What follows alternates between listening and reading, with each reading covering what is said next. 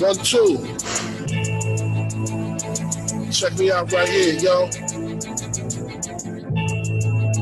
to turn the track up a little bit for me. All up in my ears. The mic is loud, but the music is loud.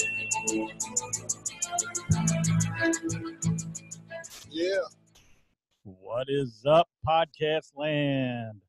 Welcome to another episode of the 2 Dates and a Dash podcast. I'm your host, Matt Cubbler. And before I introduce my very special guest, calling all the way from down under in Australia, my friend Pix Jonasson, I'll do a little house cleaning. Number one, I am here live on the Squawker app from the Yellow Jacket Media Studios in the bustling Willow Grove, Pennsylvania. Love it here. An amazing group. Great shows. So if you get a chance to subscribe to all the Yellow Jacket Media podcasts, I would highly appreciate it. The show is brought to you by my company, E-Force Strength. E-Force is the leader in eccentric strength training development. We have technology called the E-Force 250 and 350, which allows us to attach to squat racks, half racks, and provide offloaded assistance, meaning I can remove weight from a barbell in either direction, the down or the up. And that's important because that's how you overload the muscle during the eccentric, which is the down, and concentric is when you're lifting the weight. So being able to do that traditionally was done with bands and chains and things like that. And we decided that that's just a little bit archaic and not very precise. So we created some technology that is both advanced, new age, and very precise. For more information on E-Force, go to eforcestrength.com. All right, my friend Pix. And we've been friends on social media. We've talked on the phone. We follow each other's stuff. And she's an amazing, energetic, vibrant businesswoman, author, speaker, coach, you name it. She does it all. So without further ado, I'll introduce Pix Jonasson. How are you?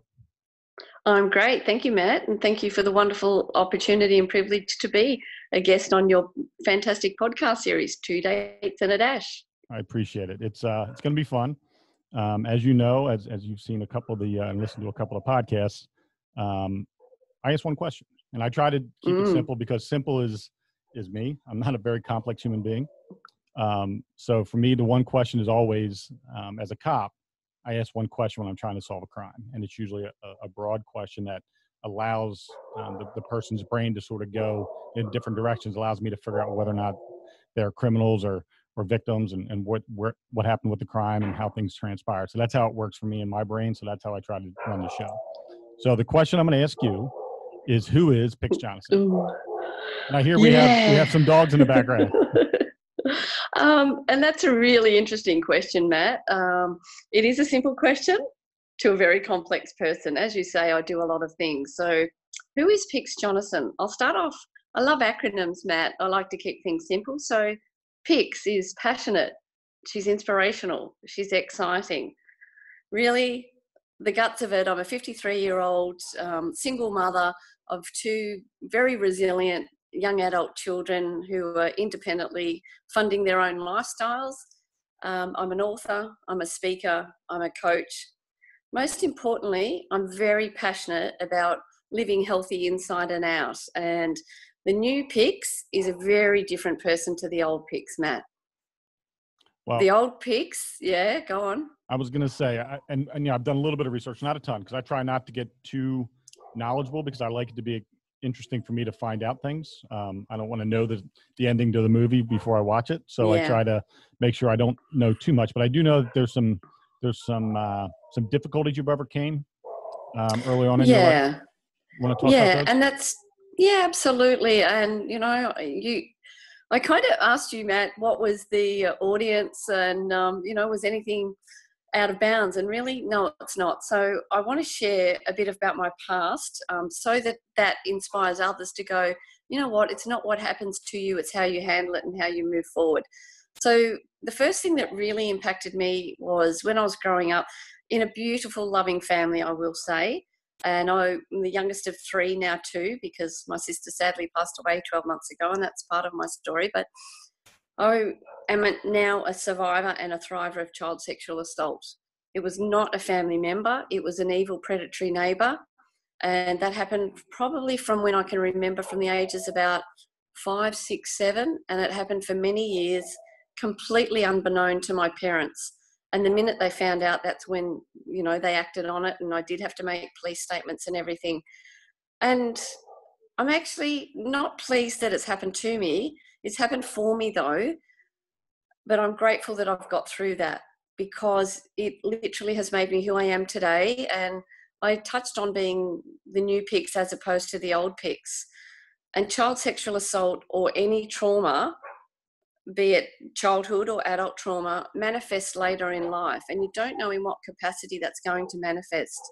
For me, it was a little bit of promiscuity, but most importantly, it was low self-esteem. As positive as people thought I was, I didn't value myself nor my body. I didn't value who I was, and I was married for about 17 years to a lovely man, and, you know, we had a really good relationship. However, we've chosen different paths, and that's completely fine. I'm still friends with him. He is the kid's dad, so I'm very blessed there. But I have subsequently, prior to that and subsequently after my marriage, chosen relationships that have not been, you know, fulfilling, and they haven't served me well. I've been in abusive relationships, not physically, but emotionally abusive relationships. And it's been, I guess, a tough gig. But the minute I took my power back from that abusive relationship, he was a narcissistic, overweight, depressed alcoholic, and not someone that you would see the new Pix as being with. But the old Pix was like, yeah, that's all you deserve. My friends could see that I deserved more, but until I could see that, I kept going back. We'd split up, I'd go back. We'd split up, I'd go back. And I always wondered, Matt, how women could never get out of relationships like that. But until you live it and you experience that, you don't know. And the same goes for a man, because there are emotionally blackmailing or emotionally relationships that are not fulfilling for men as well. So I understand that. I know. But yeah, so I'm going to yeah, interrupt you real quick, because as a police Yeah. officer, I see this. I mean, I've been a cop for a long time, 26 years. yeah, And yeah. I've been in many domestic life Deep- situations yeah. where Mhm. I see and I hear the stories from both sides. And I totally understand when you say that you didn't feel like you deserved it. And now that PTSD is a well-known terminology, before you were just depressed or sad or whatever the term was, but now it's got a label, and it's got a label that everybody understands and everybody's acknowledging as real. Do you feel PTSD is the right classification for what you went through after your sexual trauma, or no? That's a really good question, Matt. I haven't actually per se been diagnosed with that, because I get that there's different levels of depression and some need clinical support and things like that. But I personally don't want to label myself. I was diagnosed with depression in 2005, and just to enlighten your audience, some of the other things that have happened to me. When I was 7, I was in a car accident. We hit a truck and my grandmother was killed. And my mum and I couldn't even go to her funeral because we were so bad. I got through that. And then years later, my now ex-husband and we were engaged. We were coming back from a business meeting. We hit a Mack truck and both of us were nearly killed there. And then 10 weeks to the day later, I actually fell asleep at the wheel of a car and rolled a car, went down an embankment, landed on the roof. And I thought, why did I get out of this? So that is some of the tragedies that have happened to me. And then I really struggled in my job in about 2005. I wasn't happy in my marriage. It was unfulfilling. I wasn't happy in my job. It was unfulfilling. And I thought, there's got to be more to life than this. So I went and saw my GP and he diagnosed me with depression. And I think I've actually probably had something much deeper than that, because, yeah, it's what I've gone through and just the different layers and, you know, the abuse and someone shooting himself in our backyard and then nursing my dying mum. She died in my arms, and my sister died last year, and my nephew committed suicide, and I've fallen down a cellar. I've been to the States when the earthquake was on, you know, flying back then, and just so many things have happened, but I'm very resilient. So I had labelled myself personally with PTSD, but I don't want to hang on to that label. And I'm not downplaying those that do suffer, because I know it's a legitimate, diagnosis out there. But I want to look to the future, to where I'm heading, rather than what's happened. Whilst all these things have happened to me and for me, I don't want to hang my hat on that. That's the old Pix. I want to write a new story, and I am writing a new story. But I think part of writing a new story is ensuring that every part of the old story is given validation and has the ability to live in a place that is safe and appropriate for today, but gives it the context that it deserves for what happened. Because, unfortunately, I've suffered trauma, but I also understand from friends who were in the military and women who have been abused and dealing with kids who have been sexually assaulted. That trauma manifests itself and compounds, and it's what it sounds like with you is when you talk about all the things that happened to you, whether it's the loss of a family member or the accidents you were in, or the depression you were diagnosed with in 2005. That's a compounding problem that started with a moment in time when you were a child. And I think the mindset that you had as a child with lacking that self-confidence and that feeling of worth, your brain can get turned into a direction where it doesn't notice everything around it. You get lost in this cloud, this fog, and you can stay in that fog. And I think the thing that is the most amazing about your story is that while you may not want to hold on to a diagnosis of PTSD, the overcoming of so many obstacles allows you to have that PTSD as a past tense. It's no longer part of who you are today. And when my brother died and I went through my 13 years of depression, I had PTSD. There's no doubt about it. I didn't know it, obviously, going through it, but I don't have PTSD anymore. Like, I'm no longer depressed. I'm no longer feeling that way. I hold on to that knowledge that it happened, and I embraced the journey. Embraced it, yeah. But I don't allow it to define who I'm going to be in the future, but it is very much a part of who I was. Exactly. Maybe we should call it past traumatic stress disorder, Matt. Yeah, I agree. I think and I'm going to dive as deep as you allow me to dive into your past, because I think I had a good friend of mine come on the show and talk about the loss of her daughter to the opioid crisis. And it's amazing how sharing her story helped so many people. That's my highest viewed video. And it's shared all over the place because people want to know that they're not alone and that they're not the only person that's suffering. And I think there's so many layers to your story that many people can, whether it's the child sexual assault, whether it's physical injuries and overcoming those, whether it's a marriage that was not fulfilling or going through depression and coming out of it.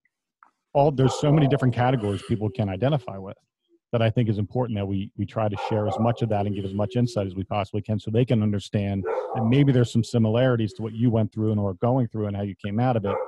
And if maybe they're not yet at that same stage you are, that they can see some similarities and maybe some hope. Similarities, yeah. And that's so true. You touched on so many things that I've been thinking about, Matt. I share because I care. That's the new Pix. The old Pix shared because she wanted to be center of attention. I don't do that now, Matt. I do it because I genuinely care for each and every person. Everybody's got their own battles, and adversity is not a competition.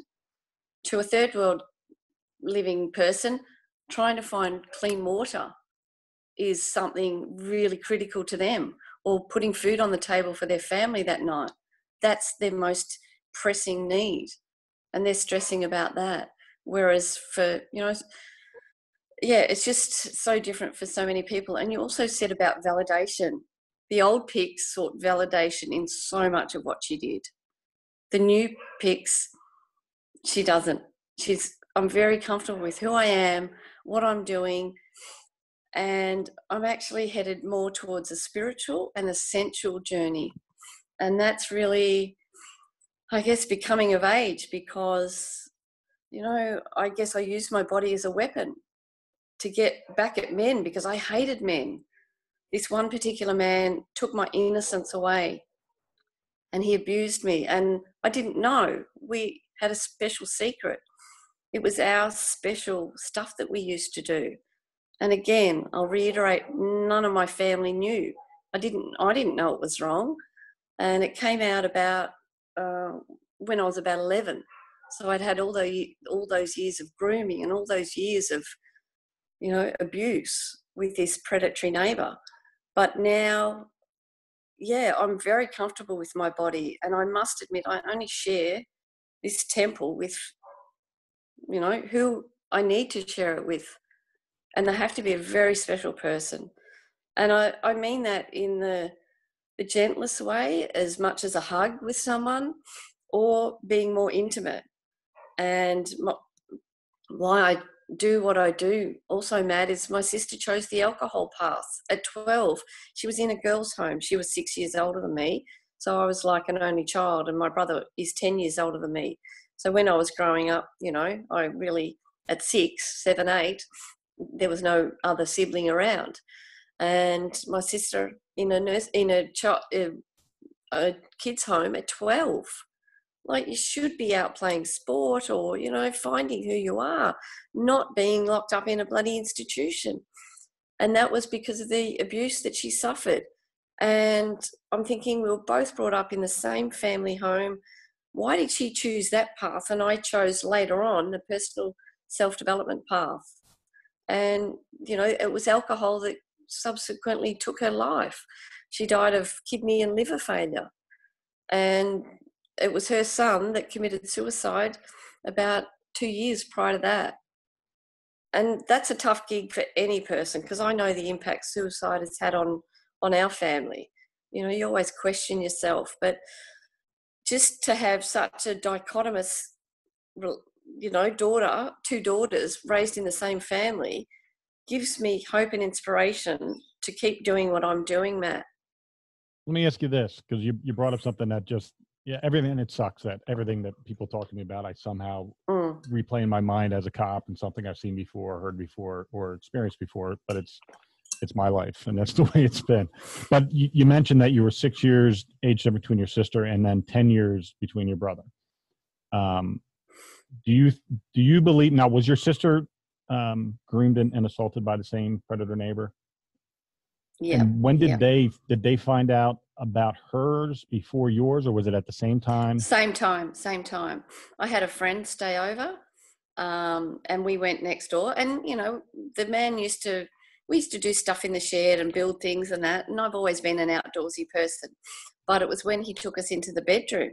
She knew at age 11 that was totally inappropriate, whereas I didn't, because it was our special secret, and it was something special in inverted commas. So the minute that was made, and her name is Susan, and I would actually like to write a second book, Susan Speaks, where I do talk more about the abuse and coping and everything.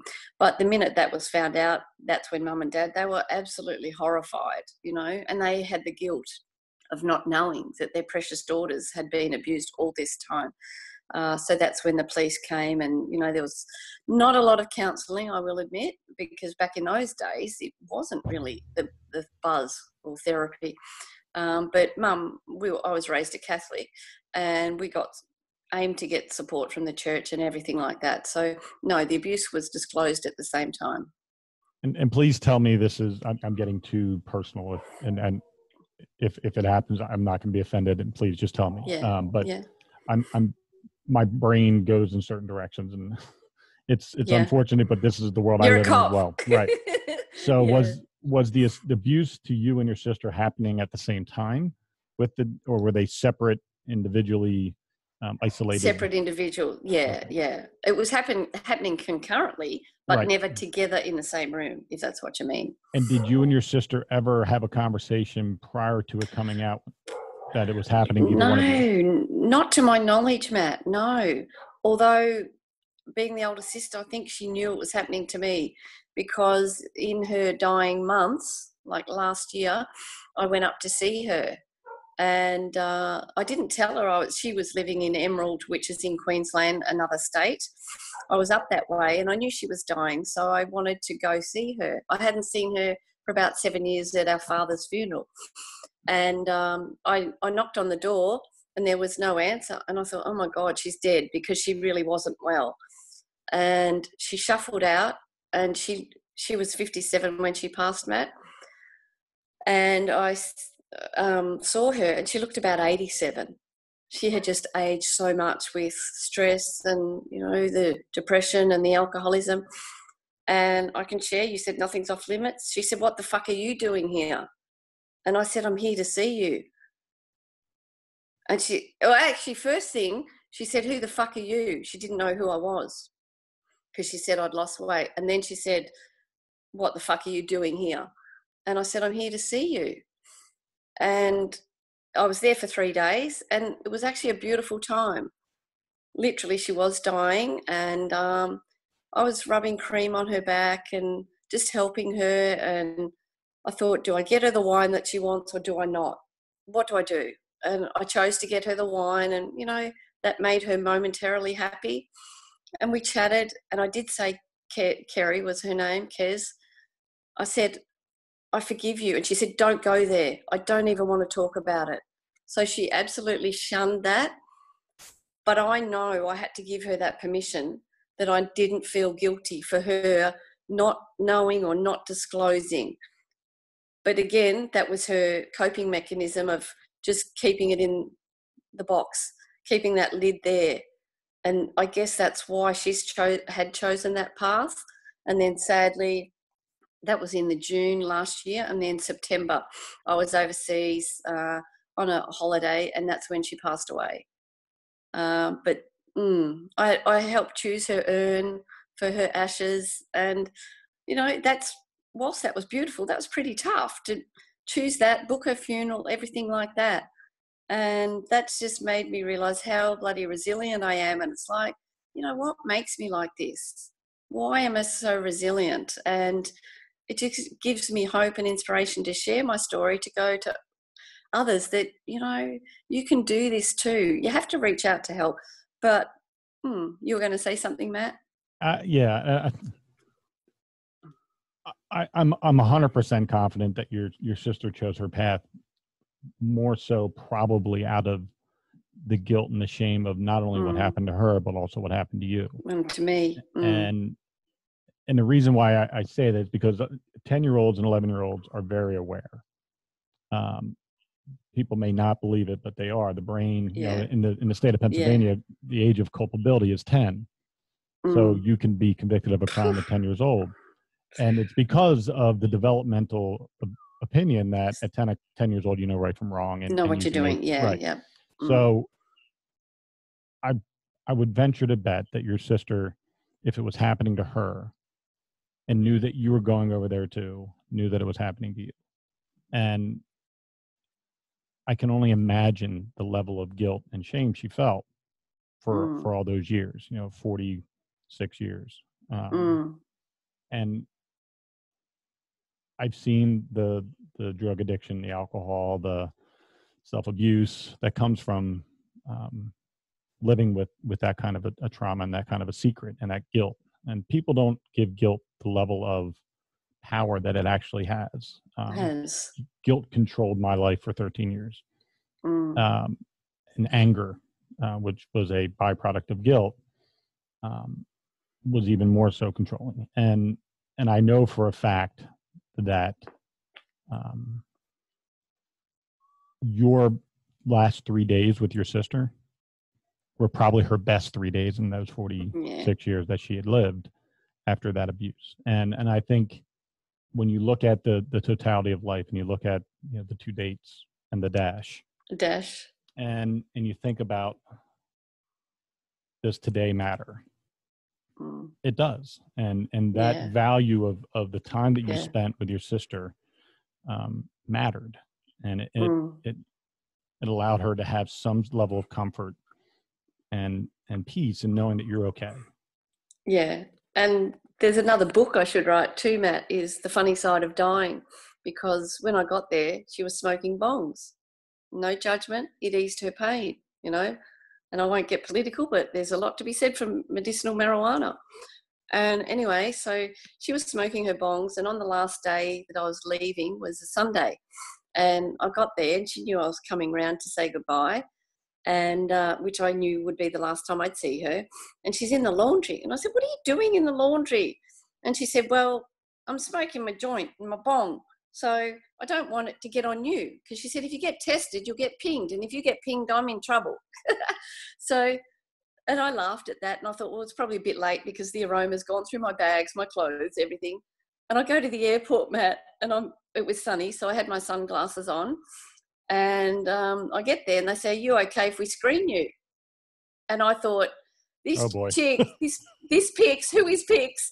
Pix does not have a poker face. And I'm thinking, just stay calm, stay focused. Yeah, sure. Left my dark sunglasses on and thought, "Kerry, you put the mods on me. If I get tested," was going through my mind.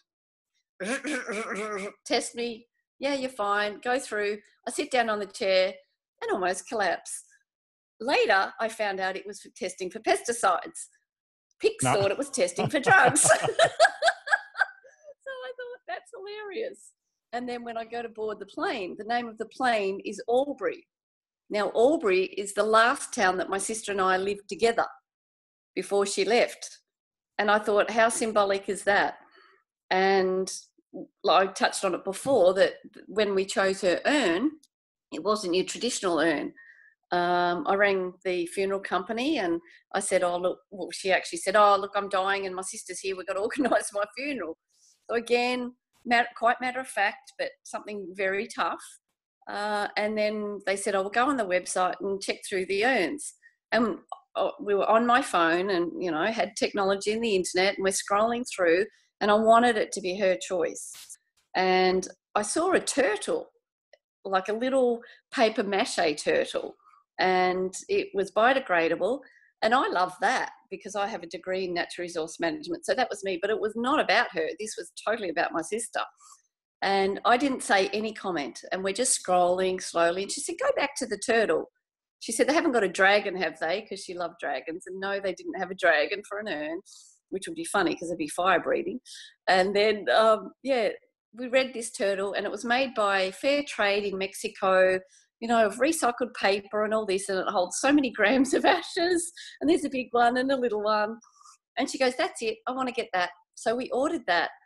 And then when I was in Thailand on holiday and I found out of her passing, the resort had turtles. So a turtle is very symbolic for my sister now. And I bought each of her 3 surviving children a little wooden turtle from Thailand. And that's just something special for them. And they know that when they're feeling down, they just have a look at that turtle and know that their mum is shining over her, and that Auntie Pix, not that they call me Auntie Pix, is thinking of them. And so that's helping them cope with their grief and also the loss of their sibling as well, which is a tough thing. That's a great story. I think so many people have the symbolization part of their life that happens. Yeah. Mine's a butterfly with my brother. And so it's... I knew it had to come up. Yeah, go on. So it's in mine, and I'll just tell you a real quick story about my brother. So my brother died in 89, a month before I left for the Army and a month after I graduated from high school. And I'm in the Army now, and I get ordered to go to the Persian Gulf War. And my grandmother, my mother's mother is German, my Oma. She was, at the time, she'd had a stroke and she was senile and she was in a home. And my mom would go see her every day. And she wouldn't know. She'd know my mom as a little girl, not as a grown adult. But for whatever reason, I called my mom to tell her I got orders, and but on the payphone, because that was before cell phones. Yeah. And I called her to say, "Mom, just so you know, I got orders to go to the Gulf. We're going to be leaving shortly after the first of the year, and just want to let you know." And I hadn't told anybody else. So I go. My mom goes the next day to see my grandmother, and she walks in, and my grandmother's completely clear. Knows my mom, who she is, generally what age she is at that lucid. moment. Yeah. So my mom says, "How you doing?" She goes, "Oh, Andy came to see me last night, my brother." And my mom goes, "Mom, Andy died over the summer." And she goes, oh, I know. He came in my dream. She goes, oh, yeah? What did Andy have to say? She goes, he was going with Matt on a trip. She goes, well, how do you know? She goes, he was carrying a suitcase. She goes, well, where was he going? With Matt to the war. Oh, my God. Yeah. And my mom goes, how do you know Matt's going to a war? She goes, well, Andy's told me, and his suitcase had bullet holes in it. And I'm like floored by that story. And, you know, my mom's, of course, like, what the heck's going on here? And how in the hell would she even know, A, there's a war going on, let alone that her grandson that she hasn't seen in a while, lives in Germany, is going to a war and hasn't spoken to me since I left. And then to follow that up, I got to Saudi Arabia, which is where we were based out of. And we get to our where we were staying, and I walked in, and on my cot was a monarch butterfly, and it flew away. And I looked, there's no monarch butterflies are not indigenous to Saudi Arabia. Yeah, so, and I wasn't hallucinating. Someone else saw it. So it was like a full on butterfly moment. So it was kind of like that whole connectivity to the story that, you know, my mom told me about my grandmother, and then the butterfly, and there was a butterfly on my brother's grave when he died. So it's like this whole connectivity with a butterfly. Matt, you don't know how symbolic that is, because mine is a feather with my mum, like I said, who passed away in my arms. She took her last breath in my arms. I was in the bed, not on the bed. I was in the bed at the nurse's request. She took her last breath in my arms. So mine is a feather, also a butterfly. And it was only yesterday or 2 days ago, my niece, my brother, obviously he's 10 years older. He's got 4 daughters. And the second eldest daughter, she was at a football game, and her son was going to get an award, and somebody, I think the dad was made a life member or something like that, and a butterfly landed on him. So he knew that his nana, my mum, or great nan actually, was there. And there's just been so many symbolic things with butterflies. So there's no surprises that you say butterfly. And I'm thinking, when's my symbol of the butterfly being around with mum? And here I am sharing such vulnerability and rawness and authenticity. And you mention a butterfly. So that's just so beautiful. And a butterfly is so symbolic because it's transitioning from a caterpillar to a butterfly. And I remember reading a story. It was a children's story about death and dying. And it's this little kid. He questions why he can't see his nana or his pa or whatever it was. And then it's basically, you can. I'm just in a different form. I was the caterpillar. Now I'm the butterfly. So That's it's awesome. Yeah. And the monarch butterfly, you're right. They're not native or indigenous to Saudi. Yeah. So let's talk a little bit about your mom and dad and the rest of your home life, because I think, you know, your mom passed away in your arms. And so that's a very intimate moment. And that's I would say one of the greatest things that can happen is for someone to pass with someone who loves them, holding them. Right. Yeah. Yeah. Did your mom and dad, specifically your mom, because she's the one that we were just speaking of, did she hold on to any guilt over what happened to you and your sister? Yeah.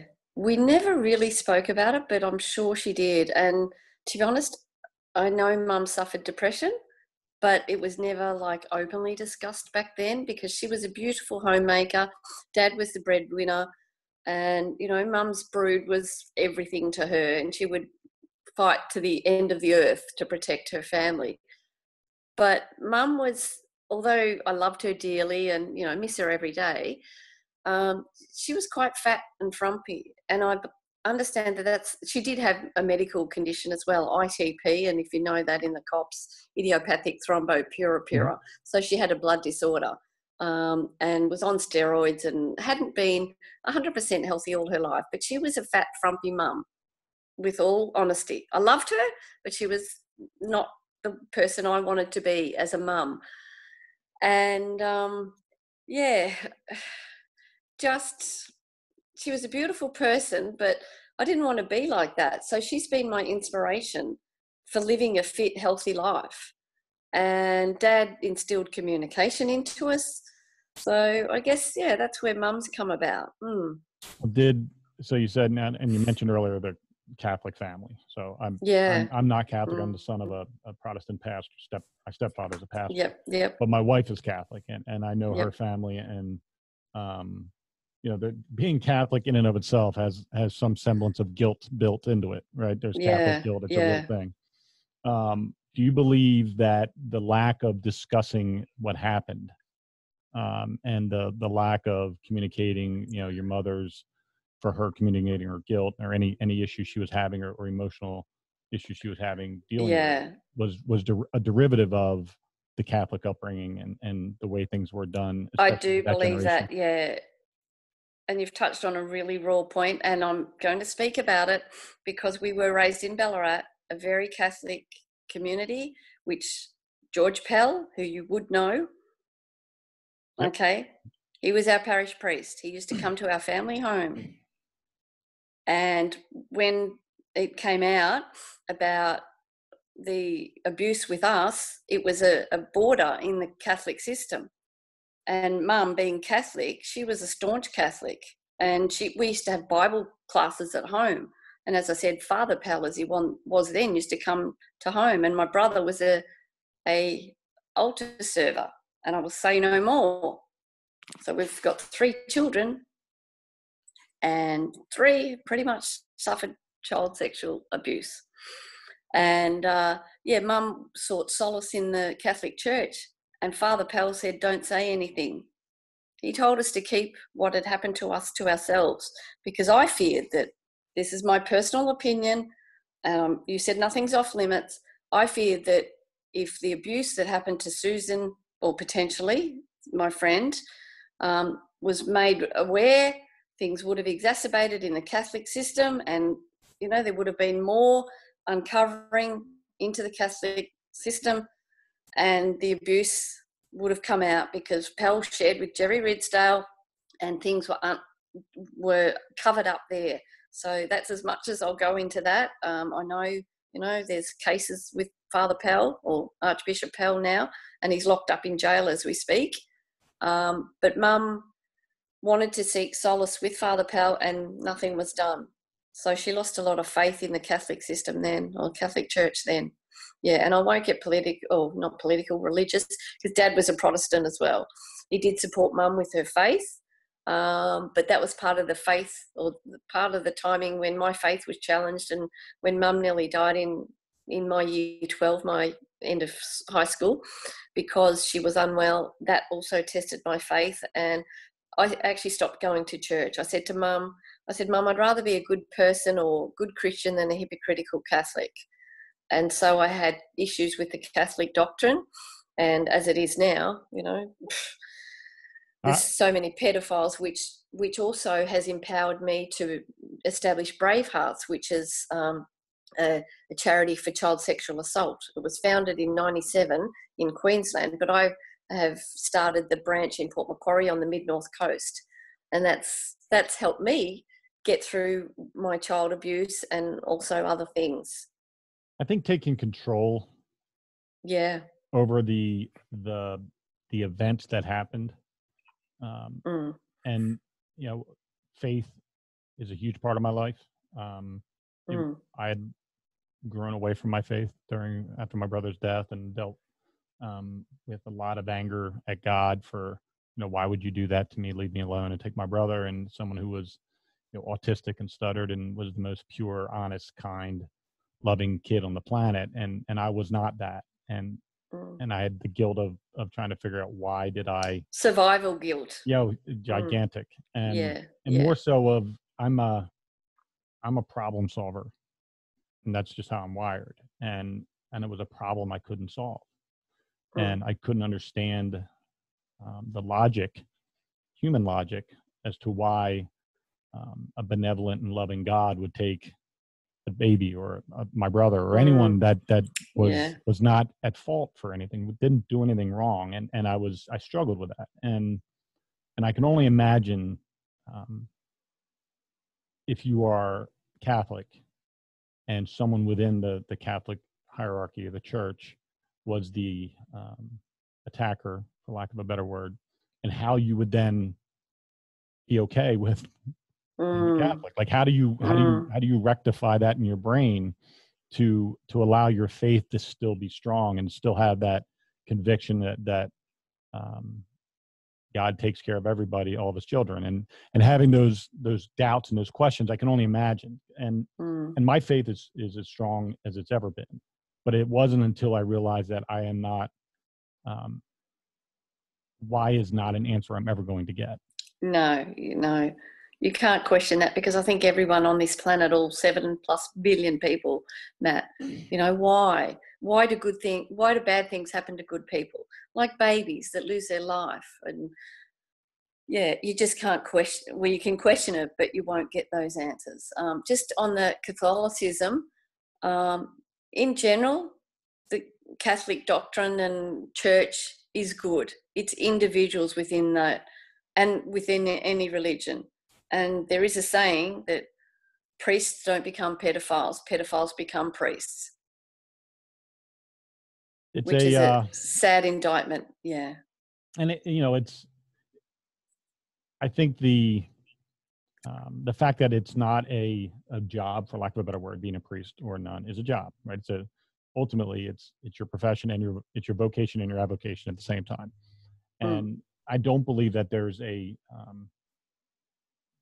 volume there. I think there's a volume issue in the Catholic Church on the number of priests and the number of nuns that they have. And I think in any business, when there is a volume need, when you need more of something, you start to allow for desperation. And desperation creeps in, and then allows you to take what was your stringent lower standards. Yeah, absolutely. So I don't think that's any different looking at it from a business side than any other business there is. The problem is that we take that business of being a priest and we have to remove the context of business from it and put it into this deity type.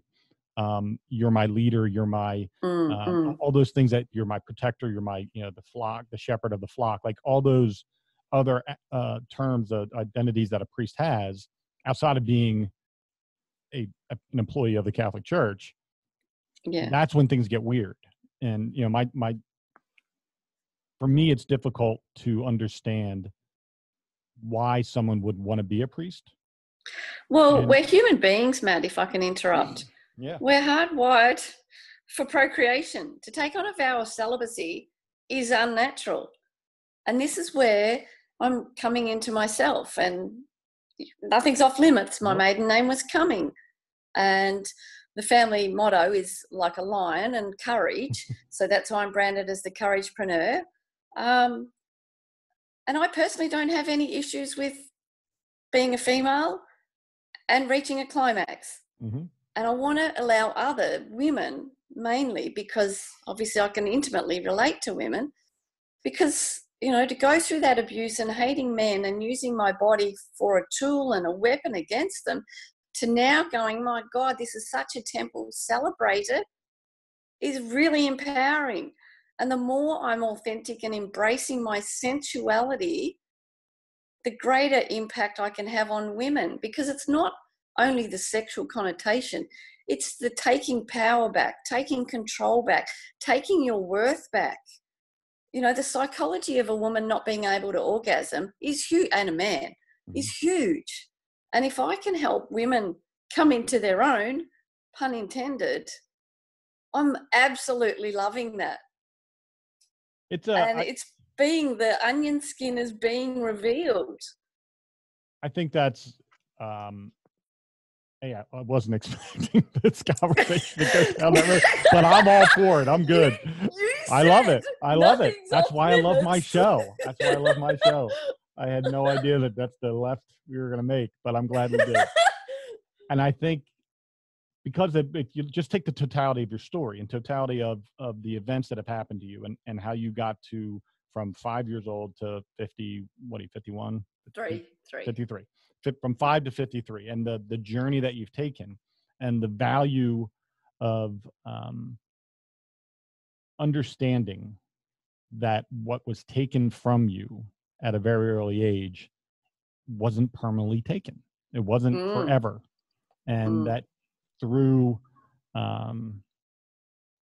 self-awareness, through soul searching, through probably sharing openly with some people that you trusted, helped you to get to a point where you realized that whatever track you were on was not the proper track for you to have the most successful life. And it's no different whether it's understanding sexuality or understanding self-worth or understanding looking in the mirror, do I like what I see or don't, or any of those things, that the value of being present in your own life is the key to it all. And when I mentor kids and I try to share with them that while your Snapchat story might be really important today, it's really not anything in the grand scheme of life. Like your number of likes on Instagram or any of those things, but how you see yourself today and how you see yourself growing every day thereafter, and the impact you can have in your own life, and then externally take that impact and put it out on someone else, is the most important value you can get, whether you're 13 years old or 53. And some people don't have to go through all the traumas that you've gone through. Some people do, and not everybody ends up at the same place at the same time at the same age. And the value that I get from our conversation thus far is that you are very self-aware of every ounce of yourself and every ounce of your journey, so much so that it exudes through the camera. Like you're on the other side of the goddamn planet. Thank you, Matt. But it exudes. Your eyes tell the story. So I'm a human behavior and body language expert. That's like my gift to the world, right? Yeah. So sitting here on camera, that's why I do video interviews, because I can read body language and understand whether or not I'm getting genuine information back, or whether or not someone's holding back. Like all those things, it's part of me and why I enjoy this medium. But your joy and your confidence exudes out through the screen. So I'm very happy that we've had a chance to have the conversation that allowed us to go through the ugly parts, and then make a left turn about orgasms, and head down the path of. I've come a long way. Literally, yes, but I think that's important to like. Yeah. I've been married to my wife now for going on 23 years. May will be 23 years, and I in my earlier version of me, during my darker periods, I was similar in the fact that I didn't really care too much about relationships or anything. I was the tail wagging mutt, and I liked the party, and I enjoyed the process of hooking up with a chick and making that my conquest for the weekend and tallying it up when I was done. And that was an old version of myself. And to be able to be intimate with somebody for 23 years, 25 dating total with the same person, and never having to worry about finding that outside of that relationship, to me is what I think of, it's amazing. And to be able to, my wife, we bust each other's chops. We, to have that kind of connection with somebody, and that is beautiful, and that value of being loved in all aspects of you that have word. to love yourself first before you can love someone else. Let me ask you this. I want to ask you about your kids, because I think one of the greatest things I've realized is since my daughter was about 5 and my son was born, that's when I started to clear out of the fog of depression, and I started to begin to really parent with a purpose. Like I really work hard to make sure my kids being a present into parent. The world. I just want them to be really good human beings, and that they understand life, and that it's not unicorns and rainbows, and that shit happens, and that you're going to get shit on, and somebody's going to hurt you, and you're going to have to get up and have some grit and resiliency and all that stuff. So I take great pride in that. When you had children, was it an immediate, because I think it's different for a woman sometimes, that motherly instinct I think is there for the most part for everybody, all women. Did you have this like overriding mama bear like feeling that I got to protect my kids, and I want to make sure that they have everything? Absolutely. And that's another part of my journey. My ex-husband has a Down syndrome sister. So when I was pregnant, we were obviously married and tried to have a kid. When I was pregnant with my firstborn, Sam, I thought I was 7 weeks. I went to the doctor. I was 11 weeks. This is Pix. You'll always get the long-winded version. And he suggested I have an amniocentesis because, I had a nuchal fold test, and we thought we were carrying a Down syndrome child. And being raised a Catholic, you don't terminate. And so I didn't actually communicate my decision, mine and my husband, I will say, joint decision with my mum or others. So my pregnancy was quite private for 17 weeks. And then I had the amnio, and I actually announced my pregnancy, and he was born at 35 weeks. So I had a short pregnancy. But yeah, he was born perfectly normal, perfectly fine. But I vowed, and I did disclose to my ex-husband about the abuse, and also my daughter, when she was born. I absolutely wholeheartedly, hand on heart, protected them.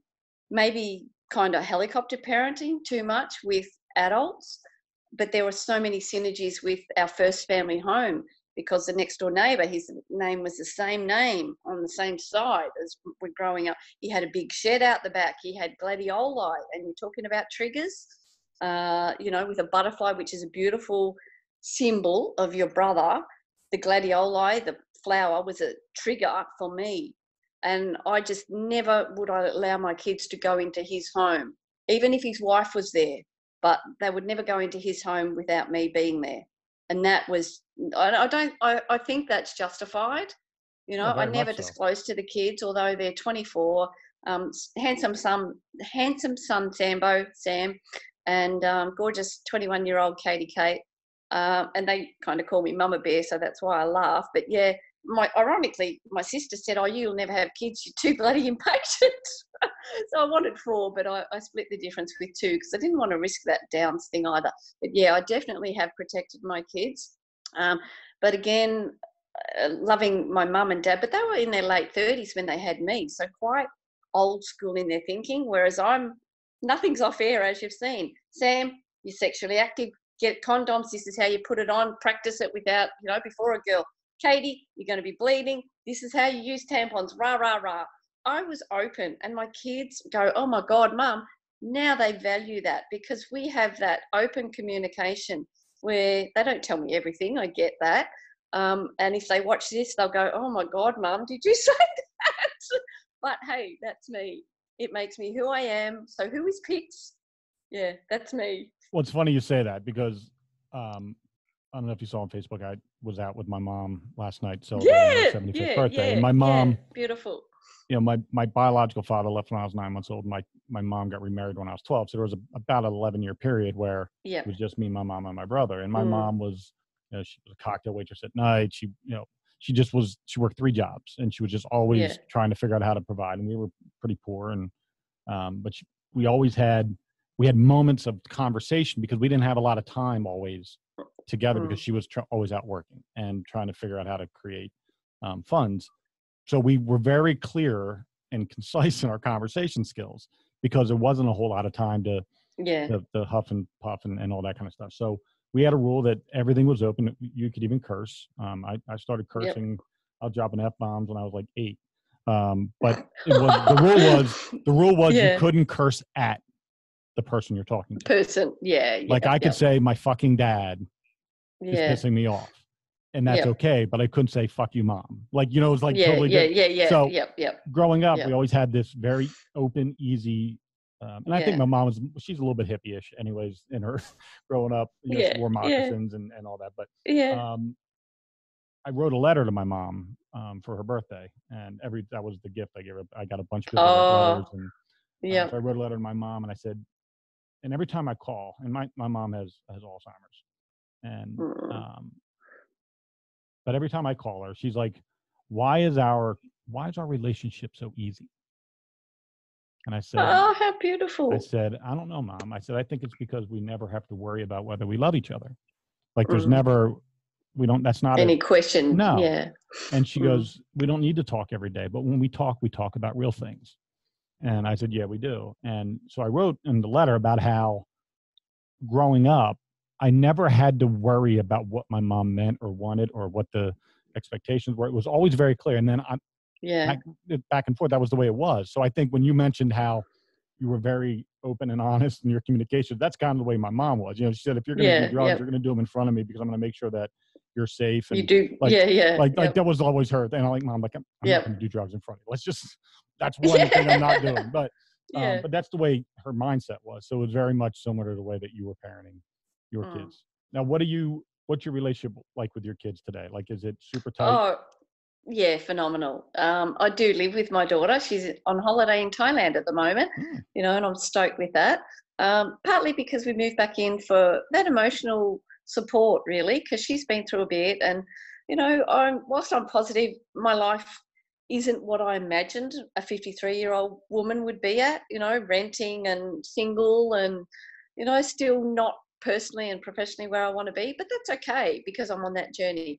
So we're living together, and then my son, he lives 1,000 k's away, and you know we get in touch. Right? Yeah, it is. Yeah. But he's a great kid, and you know he went through some tough times. He was a tough kid to parent, partly because it was a lot of single parenting on my behalf, and he didn't get that really strong male role model, even though Mick was there. He was a bit too soft. But yeah, they're both really good, resilient kids, great jobs, and really kind people. So that's great. You know, I couldn't want for more than that. Because that you ended the cycle. Yeah. You know what I'm saying? Like you sort of said enough, and I'm going to make sure that my kids have a shot. And it's not that your mom and dad did anything wrong. It's just that it was just a different time. Yeah. And it was just a different life. So anyways, before we roll, I want to make sure that we share your book information. We share your website, the stuff that you're doing, how people can find you and all that kind of stuff. Yep, sure. So let's talk about your book real quick. Okay. Well, it's Think and Get Rich After Hours, and it's a work in progress. And initially, the old Pix wrote it because she wanted to be a published author, but that's about me. The new Pix, I want to write it, or I'm writing it because I want to impact people. So it is a work in progress, and I don't want to say a due date. It was due out 2018, but with everything happened, with losses and death and that, the book just took a back seat.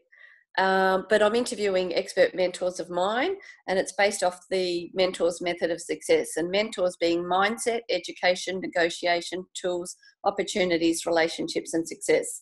And I interview successful people, one being Dr. John DeMartini, an amazing thought leader, and you know, other business leaders from around the globe. I've got pre-sales in 19 countries, so I know that that's going to make an impact.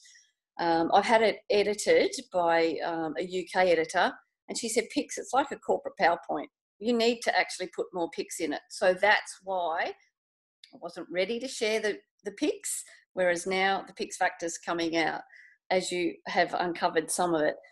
So yeah, I'm certainly able to take names for people that would like the book. I'm not taking any money because I don't want to be beholden, but that's certainly on offering. It's based off Napoleon Hill's Think and Grow Rich, and I do have approval from the Napoleon Hill Foundation. So super stoked about that. And best method of getting in contact, obviously LinkedIn, Facebook or Insta, just under my name, Pix Jonasson. That's PIXJONASSON. Yes, Pix is my real name. I was only 2 pound 2 when I was born. So that's another challenge that I've overcome. Or they can email me, pix@pixjonasson.com. Well, it's been amazing. I love the fact that I don't really know much before I do my show. Because it's fun. It's fun to just sort of uncover. And it's, you know, I never know. Well, I never know how it's going to go. And I always, and the reason I ask the question, who is Pix Jonasson, is because who you think you are is maybe different than what I interpret from, you know, a website or Facebook or whatever the case might be. And so I just think it's fun to go on a journey without any predetermined destination. And it's kind of like a nomad. I call her my sister. Yep. I grew up, me and my brother, and then my mom's best friend had 2 kids, Christy and Billy. And Billy passed away, and my brother passed away. And so it's just Christy and I left. And she's a nomad. She lives all over the world. She lives in the Netherlands right now. She used to live in China. She's lived all over.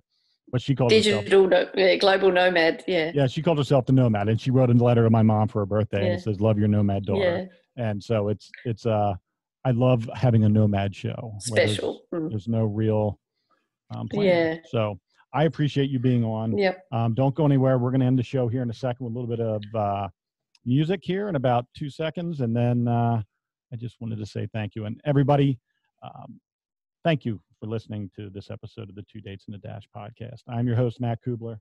Thank you to my man, Rob Rennie, working the production. And for God's sake, go out and be kind to one another. Check me out right here, yo. Need to turn the track up a little bit for me. All up in my ear.